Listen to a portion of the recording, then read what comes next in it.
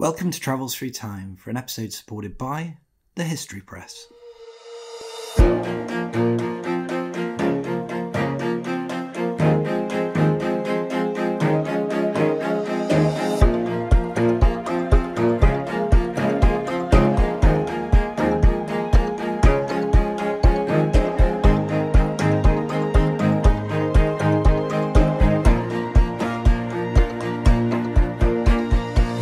Hello, I'm Peter Moore. Today we're travelling back to the 17th century to witness a shipwreck that nearly changed the course of English history. On the morning of the 6th of May, 1682, in unremarkable weather, the Gloucester, a ship of the Royal Navy, collided with a sandbank off the Norfolk coast. The wreck that followed was no ordinary one, for aboard was James, the Duke of York, heir to the English throne. Within hours of the collision, 200 people were dead. The wreck of the Gloucester has fallen strangely out of popular memory, but like the episode of The White Ship 500 years earlier, is a story that's full of drama, politics and personality. We have a fascinating guide to these events today. As well as writing books for the past half century, Nigel Pickford has been scouring the underwater world for historical shipwrecks. He's one of just a tiny few who aim to locate and explore the lost ships of our human past.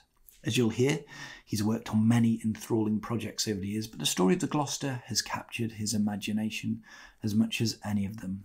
I spoke to Nigel, the author of Samuel Pepys and the Strange Wrecking of the Gloucester, just the other day. Well, Nigel Pickford, this is nice because for the first time in quite a long time, we're having an in-person conversation, and it's very nice to be sitting in your very old cottage in Kent to record this episode.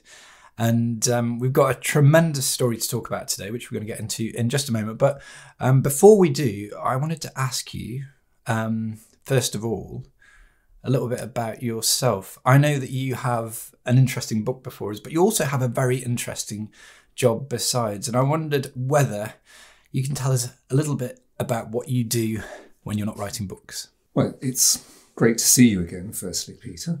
Well, I look for shipwrecks, old shipwrecks, but I look for them in archives. I do the research, which enables other people to then go and actually try and find them physically on the seabed.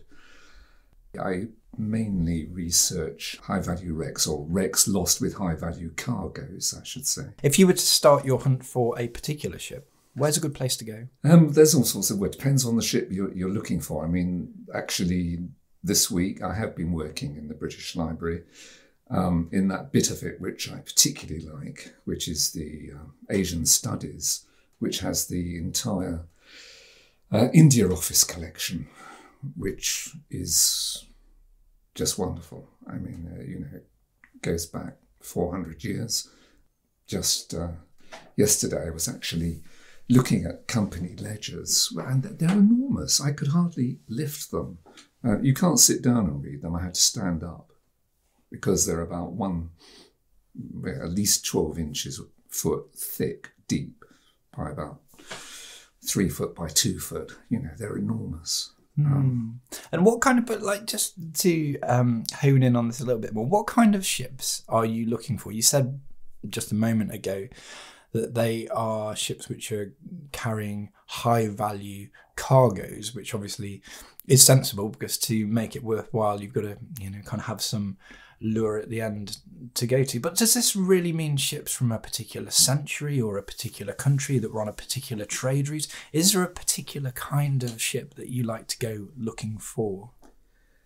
Not really, no, because I've researched ships that have sunk as recently as the 1980s with a high-value cargo. Lots of World War I, World War II big steel ships sank with gold, silver cargoes, and sometimes it's not just gold and silver, sometimes it's things like copper and tin, which make them attractive. Yeah, I also work on much earlier wrecks. I mean, the earliest wreck we found from research, which I did, was 1503. It's an early Portuguese wreck. We found it In the Indian Ocean, it was the wreck of Vincent Sodre, Vasco da Gama's uncle. Yeah, very interesting wrecks. It's a wonderful picture of you sitting in the library, working through the ledgers, trying to make sense of things that happened such a long time ago as 1503. How on earth did you start off doing something like that? It doesn't strike me as the kind of job that's suggested to you by a career officer when you leave university. What career path took you into this treasure hunting in the first place? Well, for me, it was very simple and straightforward because my father was involved in researching shipwrecks and working for, again, companies which looked for them. And the mystery, because I don't understand how he was working right from the 1930s for salvage. I don't know quite how he got involved because he left school at a very young age. But he did. And he was also in the salvage department of the Admiralty during World War II. He mainly concentrated on World War II and World War I losses, of which there are an awful lot then to be salvaged. Well, how well do we understand this underwater world? Is it still a completely uncharted continent full of delights to be discovered? Or in this age of more precise technology, more advanced technology, presumably you can send cameras down and explore the seabeds, and you'll have many more tools than perhaps your father had when he started out.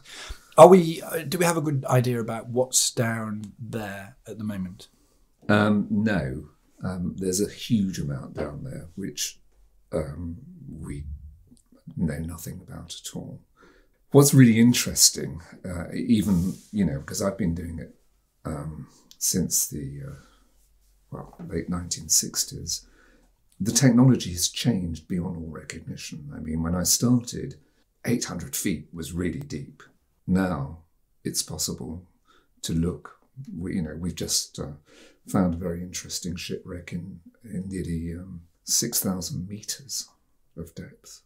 So yeah, it's actually a very exciting time to be involved in shipwrecks at the moment, because in the last 10 years, I think the ability to explore the ocean bed has changed out of all recognition. So what's the process then? So you do the archival work in the libraries, which is latterly passed on to others who then go out and do the active searching. Is that right?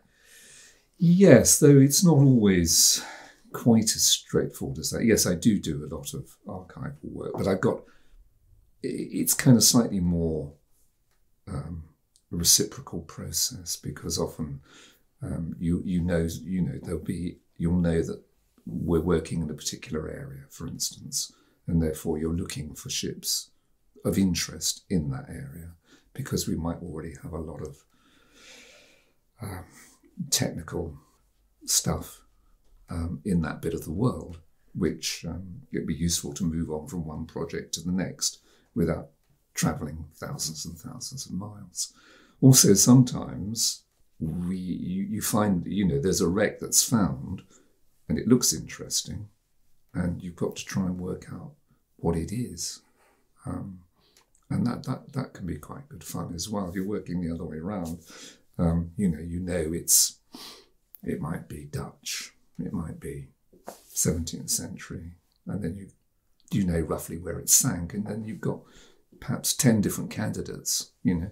It's quite difficult to prove that you found the right wreck.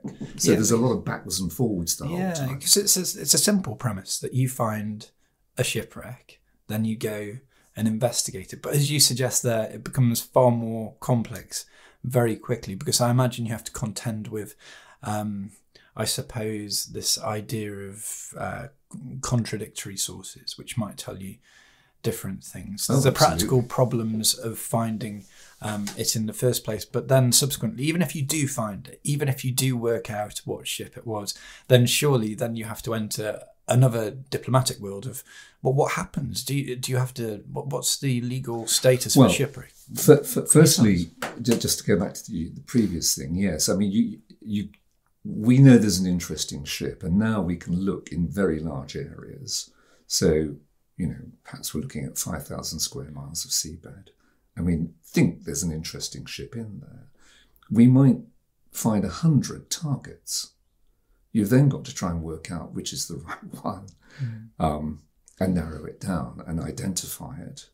And sometimes, of course, that's when you find something of interest, which isn't the one you're actually looking for. So it can work that way around. But to your other question, which is extremely complicated, okay, you found it. What's the legal situation? That depends entirely where you're working. Are you in international waters? Are you in territorial waters? Are you in someone's economic zone? Do you have a contract from the owner of the property that you're hoping to recover? It's actually a nightmare legally. And it's particularly complicated today because there is a kind of,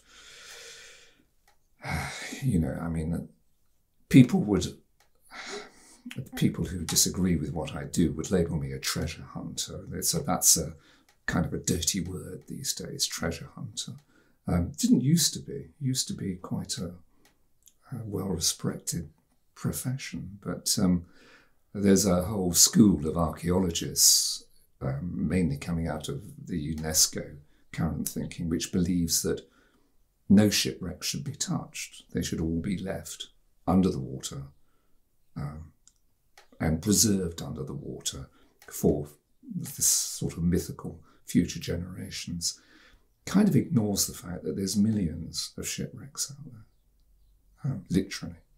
And some of them are high value. And if you don't do it within some sort of legal structure, they will just get looted. And that's something that we've seen happen many occasions. I know there's lots of, especially on the west coast of Australia, there's lots of examples of shipwrecks from that early age of Indian Ocean exploration, which have ended up, kind of easy prey to people who are just profiteering. So that's a whole different part of a conversation we won't have today. I suppose that just adds that extra level of complexity, which is you are sometimes dealing with, I suppose, grave sites in a way, aren't you? And when you go down with your cameras to examine, there's got to be a kind of sense of trepidation to what you might see. Yeah, but there's actually, it's very rare to find a body on a shipwreck because, that's not so, that's perhaps not true of the big steel wrecks. But of wooden wrecks, most people have tried to get off. Yeah. And so their bodies are quite some way away from the wreck itself. You'll find possessions, you'll find remains of the cargo and of the ship itself, but not usually bodies. It can happen. What wonders? Well, listen, I'm going to talk to you more about that another time, but we do have a particular shipwreck we're going to talk about today, and we do have a format that we have to follow. So rather than airily wandering around the sea floors of the world, let's get into it. And I'll begin this by asking you the question that we ask of everyone that comes on this podcast, which is, if you could travel back through time, which year would you like to visit? Well, for me, it's 1682. Okay, well, let's start with a bit of broad history before we get more narrowly into the detail of what was happening back then. Why 1682? What was going on then that so demands our attention? Well, it's coming towards the end of the Stuart period. I think it's a fascinating time of history. There's the whole Catholic issue, which is still very much to the fore. It's not just the political revolution which was about to happen. It's what's often called the Glorious Revolution of 1688. It's a period of this huge scientific interest, which really I find so fascinating. It's such a questioning era. Yeah, I think often when we think about dating, well, this is how I think about it anyway. When you think about dating our modern world, often the restoration of Charles II, get my Charles's right, in 1660s is quite a nice place to start, because of course then you have the Royal Society comes along shortly afterwards, the Royal Society of London, who are kind of inquiring into scientific phenomena, or natural phenomena, as they would have put it back then. You've got the financial revolution, which comes along a little bit later in maybe the 1690s. You've got this Bank of England. And all that, the Bank of England and all that. And then there's the, I suppose the drift away from religion is beginning, although it's not really completely underway, because you have still this great tension in England in particular between Catholicism and the Puritanism, which has so defined the period before when you had the Civil War and so on. But there's a sense that people are trying to get beyond that, which starts to emerge later in the 17th century.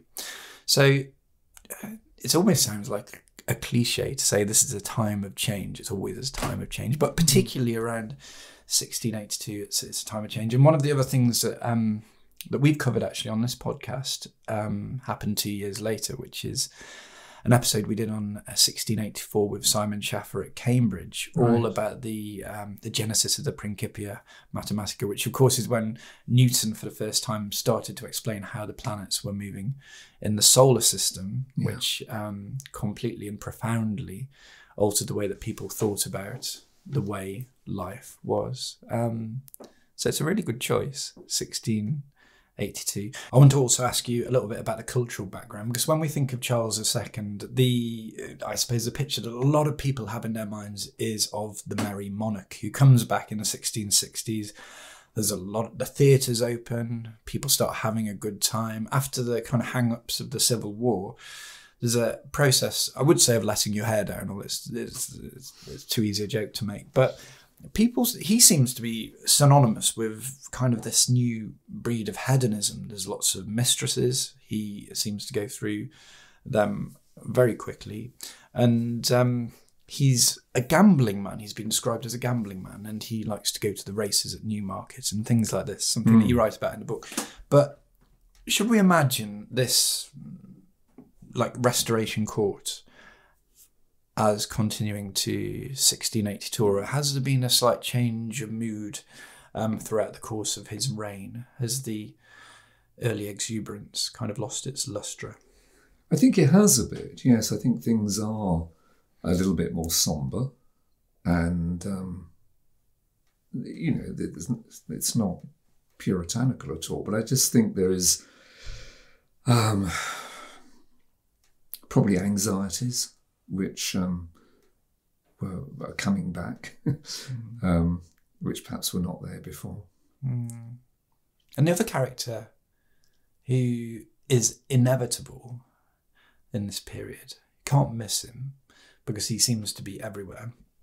And he's actually a character who appears on the front of your new book, Samuel Pepys, exactly the same age as James, Duke of York. We remember him today as the great Londoner, the great diarist, who seems almost omnipotent because he's everywhere. He sees the Great Fire, he chronicles the plague. He was actually at the execution of Charles I, if I remember correctly. Yes. He's going to pop up in this story very shortly, but I suppose by 1682 he must be quite elderly. Is that right? What's going on with Pepys? Well, I suppose elderly in terms of elderly in those days, I think he was late 40s. He's really young middle-aged. But he's a man of considerable experience. In 1682, he's lost his job. He's a victim of the fact he was very closely associated with James, and he's been a bit of a victim. That he's this extraordinary. He ends up put into the Tower for a bit because there's this totally false concocted story put about him. Pepys, I think, is a good example of how things were very complicated at this time, and you had to be very careful. But of course, he's got to be a great source for you. I mean, I suppose his great diaries relates to the 1660s, But he does generate He material. goes on writing letters, which are fascinating. And of course, he's not. I mean, the diary is just amazing because it's just so revealing of the kind of the modern mind. But he's also this incredible administrator. I mean, you know, he does run the Navy in a way that no one else has ever done, and he has this extraordinary mind and memory and administrative ability. So hopefully we covered the elements that set up the story which is going to follow now. We have Samuel Pepys, not too old, late 40s we'll say. We have James, the Duke of York, who is a politically divisive figure but is on the cusp of making a return. Get to that in a moment. You have an elderly king and doubts about the succession. That's where we are in 1682. Yeah. Where would you like to go to for your first scene then? Give us a place to go to. My first scene is the River Thames. And it's early morning, 3rd of May. And we start at Putney, actually. And James has finally been told by Charles that he can go back to Scotland and fetch his wife, Mary of Modena, who's pregnant, back to London, and they will both be reinstated at the centre of power. And so there's this wonderful scene on the Thames when he sets out in the royal barge, and there's huge numbers of well-wishers, lots of small craft all around him, going along, cheering, firecrackers being let off. It's actually better weather. It's been raining a lot, but it's better weather on this particular morning. And the Stuarts weren't ones to do things by half, were they? They were great, like kind of quite flamboyant. Yeah, rather believers in spectacle. I know there's this idea of the Thames pageant, which we did actually on one of the Queen's Jubilees. We did try and revive it about 10 years ago, and I remember there was this picture of the Prince Philip looking a bit miserable in the rain, and it didn't quite go to plan. But these were part of royal pageantry of the time, weren't they? The idea of starting off at Putney, which is towards the west of London, where the boat race either starts or finishes, I can't remember, and then going right down through Westminster, past the city, past the Tower, in all pomp and circumstance. Is that what you're describing today? Is that what happened? Absolutely, yes. I mean, he goes. There were people crowding the roof leads of Whitehall and Westminster, and he goes along to massive cheering, and it's quite a celebration. And right through London, under London Bridge, which is quite dangerous actually, because the water's really swirled and small rowing boats often turned over at that point. But he goes all the way to Erith in the royal barge, and at Erith, the royal yacht, Mary, is waiting for him. Let's talk a little bit more about James at this point, because I'm interested to learn a bit more of your perspective about him. As you were going through this research process, and I know that you've written about this period before, he's someone that you've spent a few years with, James, Duke of York. Are you? What's your impressions of him? Is he someone who you admire, who you think is? I know there's this great phrase of Voltaire's later when he talks about James being someone who lost his throne in a matter that was hardly to be accounted for. Was he a frivolous character? No, I don't think he was frivolous. He was rather serious, and he had many good qualities. I think he was very loyal to his friends and supporters. He was very open about his beliefs. He was not vindictive. He was a little bit limited in his thinking. I think that was his great problem. He wasn't. This was a time when you really needed to be subtle, and he wasn't. He was just a bit a bit too naive in some ways, I think. Mm. The River Thames must have looked exceptionally beautiful that morning. This is, as you write, with black gulls diving over the water, hundreds of oars plashing into the river, the white foam, the hundreds of sails fluttering on the small boats. There's a phrase of Benjamin Franklin's that I always remember, which I think he said, "There's nothing so uncommonly handsome as a full-bellied woman and a ship under full sail." So that idea of like the two together. Yeah, well, maybe, but it's just that idea of the sails and the sights that really have been lost from the Thames today. If you go down and see it today, you'll see the Thames River cruises, but they're not half of what that riverscape must have been. Absolutely not, I'm afraid. I mean, if you're lucky, you'll see an old Thames barge with its red sails, and that's rather glorious even today. But no, I mean, all those sails, all those sailing boats was just beautiful. Where were they going to? What was? I think you told us the name of the royal barge, but where are they going to next? Well, the royal barge ends up at Erith, and then they transfer to the royal yacht Mary. There's so many people on the royal yacht that the captain is worried that the deck will fall in. So many well-wishers that have arrived there.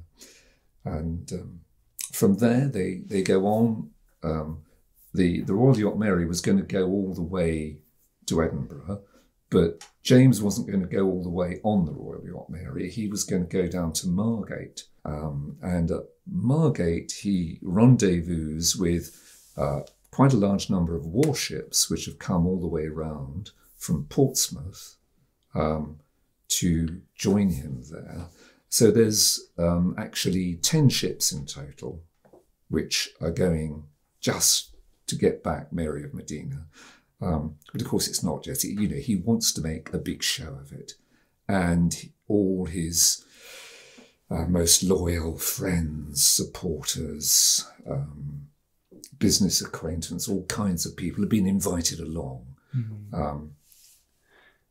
with him on this sort of celebrationary voyage. Yeah, it's I suppose this is an important thing just to stress, that he's taking a lot of the important people in English society along with him, including Pepys. We'll get to yes, Pepys has been invited, and really the whole kind of point of the book really is Pepys been invited along, and he's been asked more than once to go on the Gloucester, which is the big warship that James is transferring to, and most of James's important supporters are also transferring to the Gloucester. That's where the big party's going to be. So Churchill, for instance, future Duke of Marlborough, he joins him on the Gloucester. There's important scientists on there, people like Charles Scarborough. They're on the Gloucester, and Pepys doesn't want to go on the Gloucester. He refuses, and that's, you just think, this is very unlike Pepys. Why is he refusing to go on the Gloucester along with lots of people who he knows well? He's very close friends with Scarborough. There's lots of musicians on board, including a musician that Pepys is very close to. And you think, well, why doesn't he go along? Did you ever come to any conclusion about that? I do, yes, I think I do. Okay, well, let's keep that in reserve for a moment. Because the Gloucester is going to be our focus. Yes. Before we get to our next scene, just tell us a little bit about the Gloucester. You mentioned that it was a warship. I believe by this point it's 30 years old or so. It's seen action in Cromwell's Navy in the West Indies. It's a bit of an old bruiser, maybe. Is that a good description of it? Yeah, it is. It's a Commonwealth ship. It was built in 1656. But it's not alone in that. I mean, there's a number of ships in this particular fleet are of similar age. So that's not unusual. It's a beautiful ship. I mean, these sailing ships had such ornate carving. It was all sort of very grimly Gibbons-ish, and they were beautiful inside as well. I mean, they had wonderful painted interiors, lots of scenes, often of naval scenes, naval actions inside the ship. So they were wonderful places. Well, it seems like a good place to leave that contained scene, this idea of the procession or the river pageant, the beginning of the process. Where would you like to take us to next then, please? Well, it's we're in the middle of the North Sea. It's just a few days later. It's the morning of the 6th of May, and it's just past dawn. It's a bit of a... It's not a scene that one would really go, I suppose, in some ways, go out of one's way to witness, but there's so many questions arise from this particular scene that if you actually got to observe it, it would be very interesting to answer, because the Gloucester is about to hit a sandbank, and it's about to be wrecked, and there's going to be there is nearly 200 people drowned, significant loss of life, including many of the notables, guests who have been invited on board. And the shipwreck of the Gloucester was to be a huge source of controversy throughout, for several hundred years. I mean, Winston Churchill, for instance, writes about it, and many historians have written about it, and it's always been a subject of great sort of partisanship, you might say. I don't think it's something that we know about so much today, which is obviously something that you're going to rectify with your book. But could you give us a bit of an overview of where we are in the North Sea, and so people can imagine where this scene is happening? It's early in the morning, you say? It's early in the morning. It's about 30 miles from land, and you've passed Lowestoft the previous evening. The Lowestoft lights were seen the previous evening. So you're up around the Humber, around the Wash almost, fairly near there. So it's kind of right, pretty mid-North Sea, you might say. And suddenly the ship that's out in front, which is the Mary, sees these breakers, which is obviously a worrying sign, realises it's sandbank. They wave a flag at the back, trying to warn the Gloucester, which is following on behind. But it's too late. Gloucester just ploughs straight into the sandbank. Is it very quick? What ensues afterwards? Yes, well, this is one of the great controversies. I mean, James received a lot of criticism after this wreck for dilly-dallying. You know, it was said that he was he wasted a lot of time trying to get his strongbox off when if he just got into his little shallop, which was there for him in case something went wrong, and got off, then more people could have been saved, because until he got off, no one else could get off. You know, so he had a lot of criticism for dilly-dallying. I'm not so sure that's really fair. He had to get some documents out of his strongbox, which he did, but he didn't actually save his strongbox. And obviously he thought it was important. I expect they were official documents which he needed. The whole thing from beginning to end only took about 40 minutes before the Gloucester went down, from the striking to the Gloucester sinking. So but there's no obvious call. I mean, you say there's a sandbank there. They spot it. The Gloucester sails into it. But in terms of weather and other conditions which might have explained this, they're not in the middle of a storm, for example. No, the weather was quite good. It was blowy. It was boisterous. But the weather wasn't too bad, actually. Just a bit of maybe a topographical context for people who do not know this particular area of the world so well. The eastern coast of England was often sailed by the collier fleet, which would bring coal down to London. It was very well travelled in that way, but it wasn't very well charted. But people realised that there was a kind of a shallowness to the water, and that there were many sandbanks around. This is is that a fair characterisation of what people thought? Yes, I mean, there's lots of sandbanks off Yarmouth, and there was much debate about there was much debate about the route the Gloucester should have taken, and the colliers, which you mentioned, they stayed very close to the coast, and they went inside most of the sandbanks.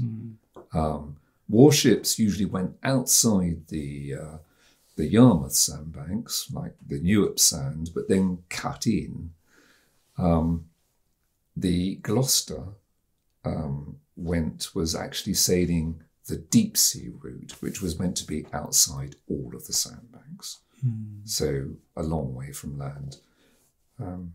And so they obviously thought they would on a course that would take them clear of this particular sandbank, which was called the Lehman and Ower. We'll try and actually illustrate that on our website. I think that might be an interesting thing, just to plot the different routes around this area, because it's integral to the story.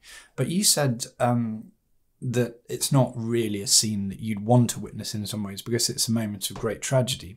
Many people died. But if you were to witness it, you'd probably want to go into maybe a different ship, maybe with Samuel Pepys, so you could look at a distance. And let's assume the analytical eye of the historian, as much as we can for that moment. What would you want to know if you had the ability to look over that scene?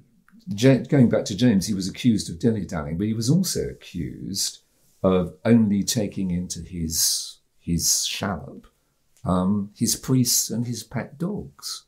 I'd quite like to have seen that for myself. I don't, actually, if you actually look at all the historical evidence, this seems extremely unlikely.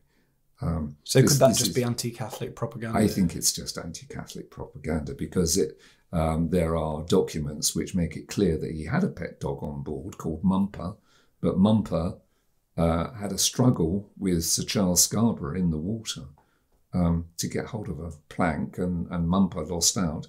Probably difficult to grab a plank with paws. And so Scarborough saw Mumper die or drown.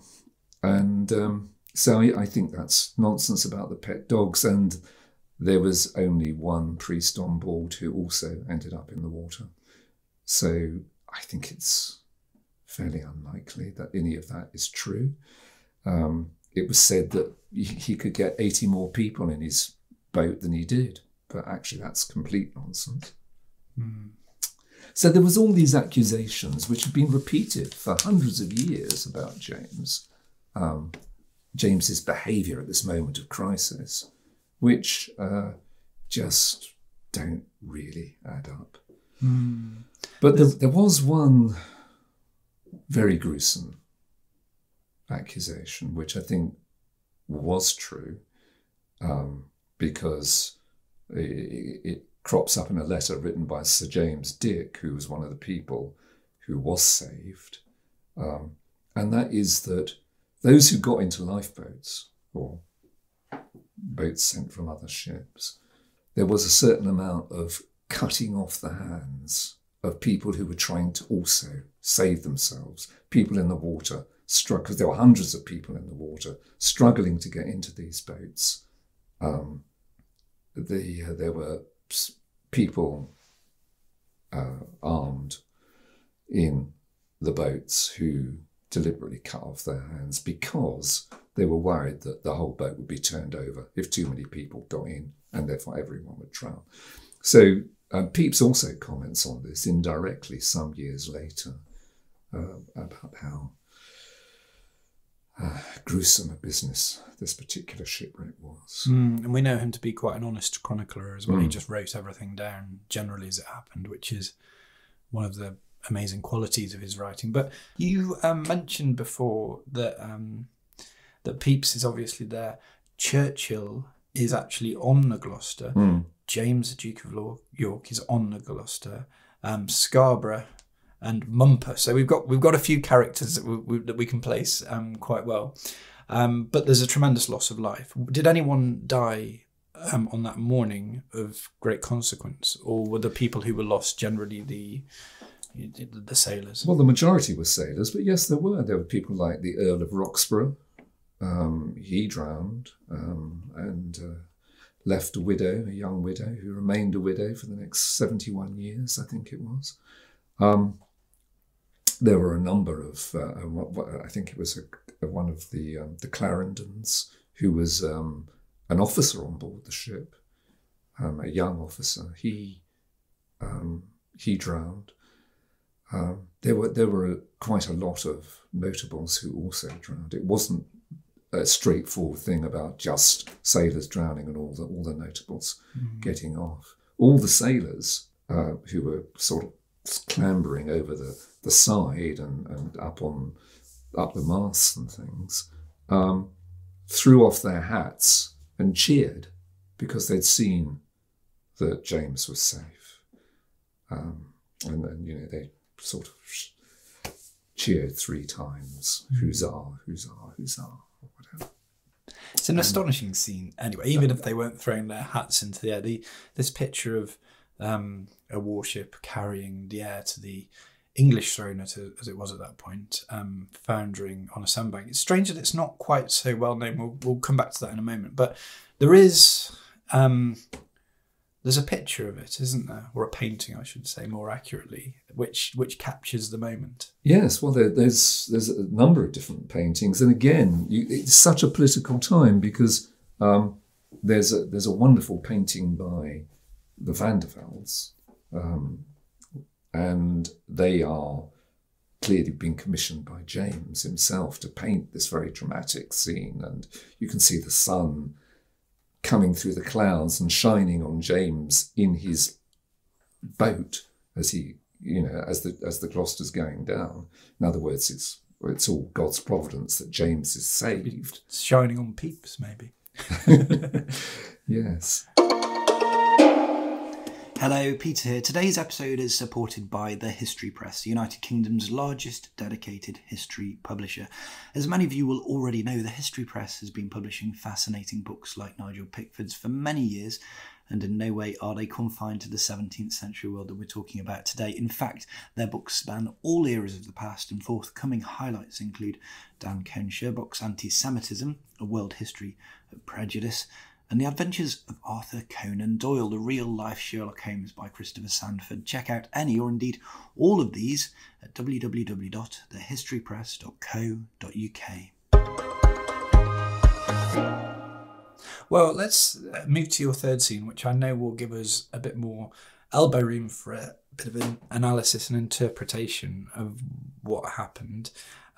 So where would you like to go next for your third and final scene in 1682? It's again on board a ship. This time it's the Charlotte yacht, another royal yacht, and it's moored up in Greenwich, just by the palace, by the wonderful white palace which Charles II has rebuilt in gleaming Portland stone. It must have looked wonderful with the hill behind. So that would have been lovely. I think it's June the 6th. It's miserable weather. It's raining.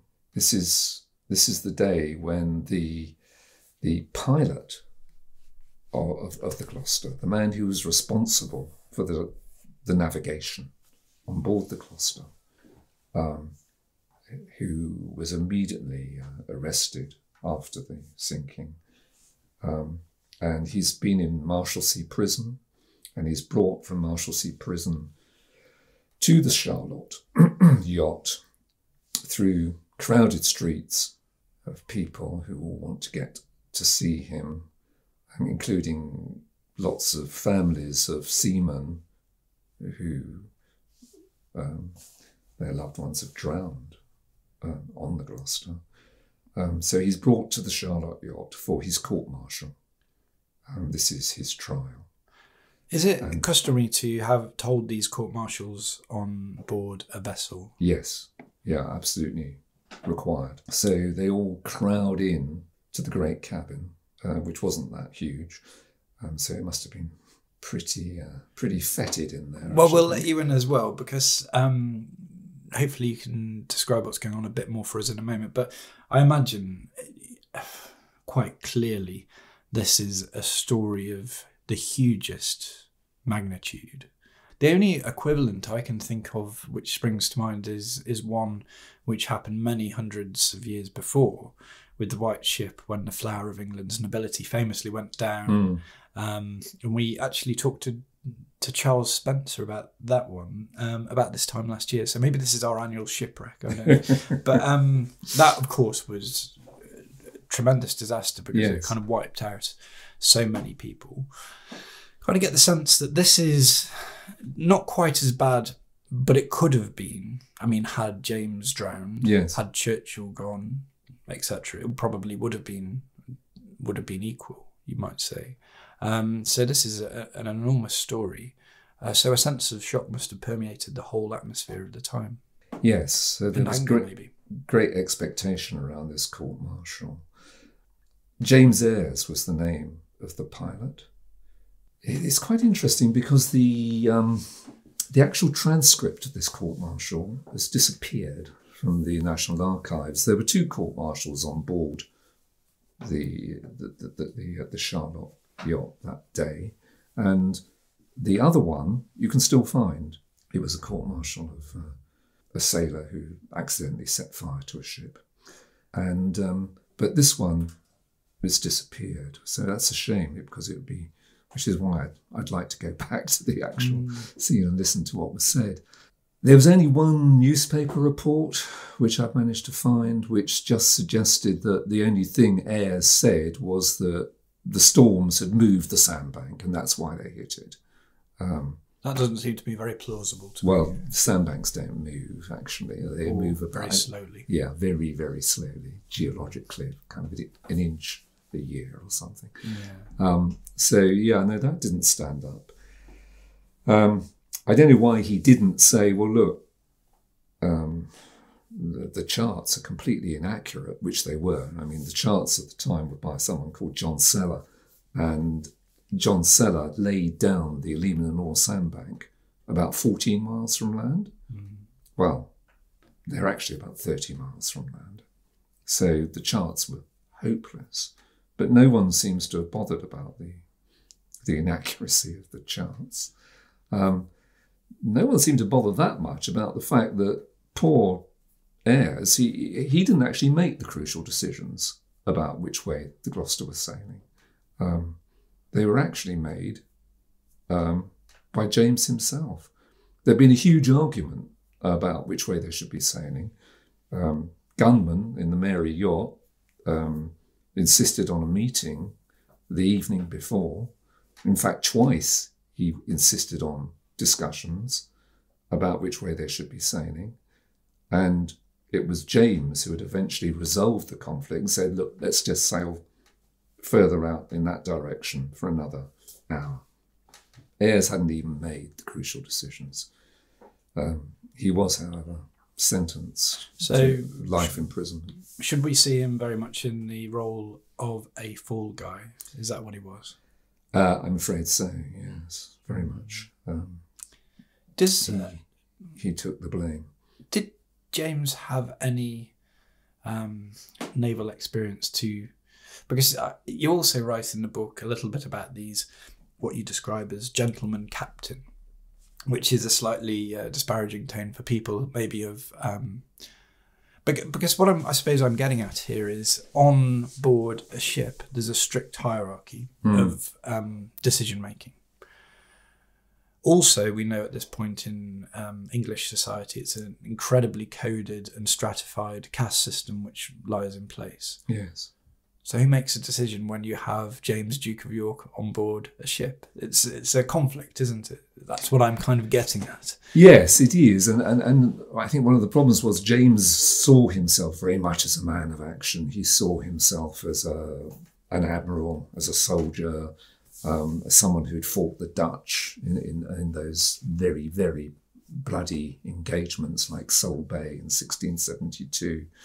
And so he was very happy to sort of come forward and make the decisions. But no, he didn't have any navigational expertise at all. I think he just thought, to be fair to James, he thought he was playing safe by saying, go further out to sea. In fact, really, it was a muddle. The whole navigation of that voyage was a total muddle. I mean, the whole thing was a shambles from the start. I mean, three of the 10 warships got lost on day one. They misinterpreted a signal and disappeared. And they turned up eventually, but they were detached from the fleet.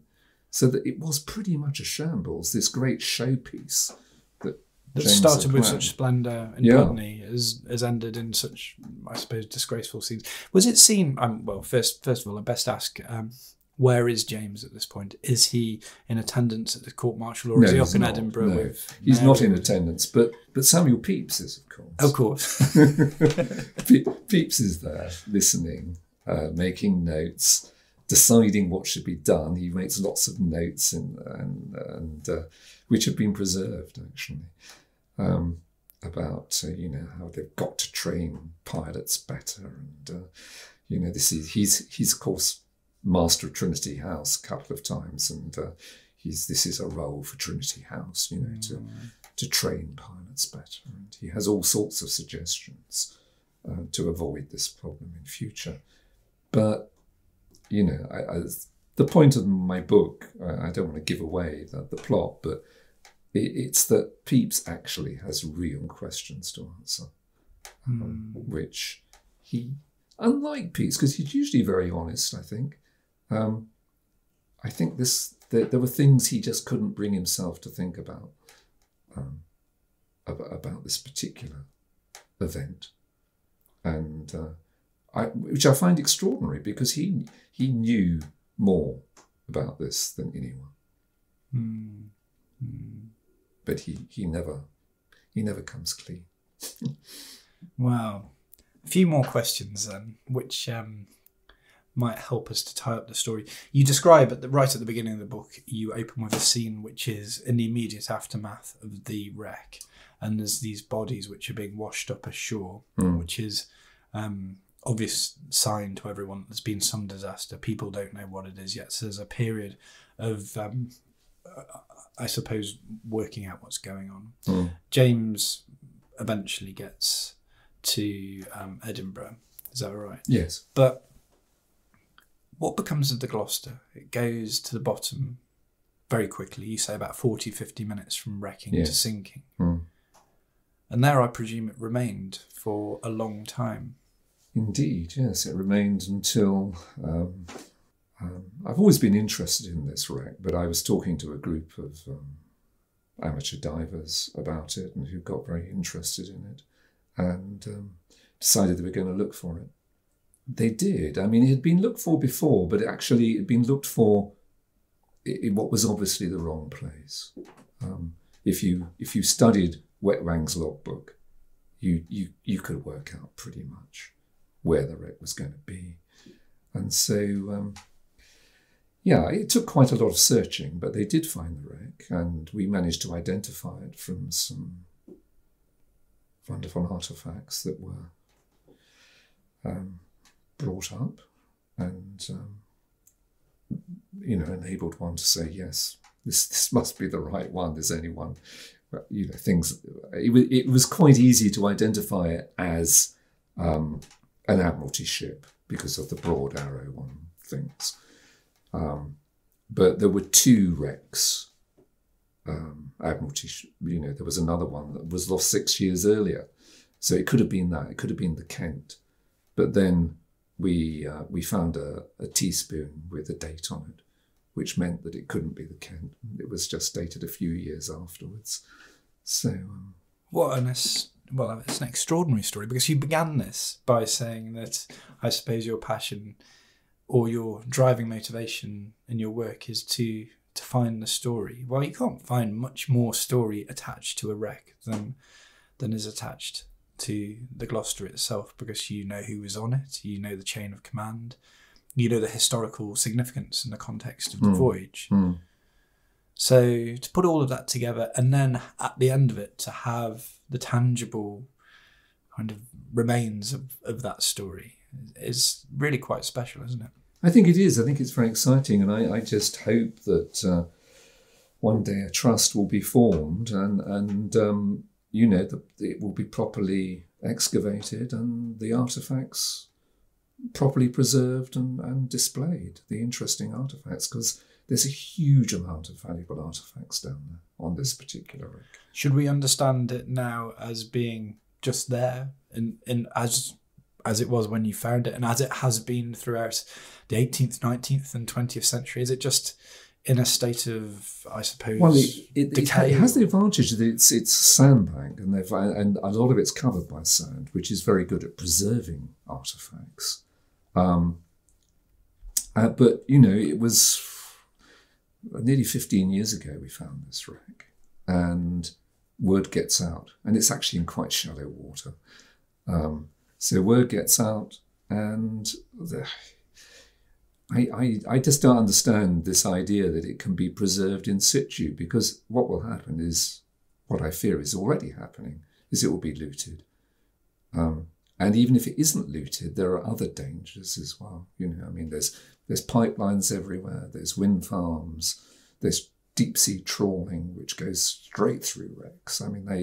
Deep sea trawling really does destroy shipwrecks. It's not very deep sea trawling. It's fairly shallow water trawling.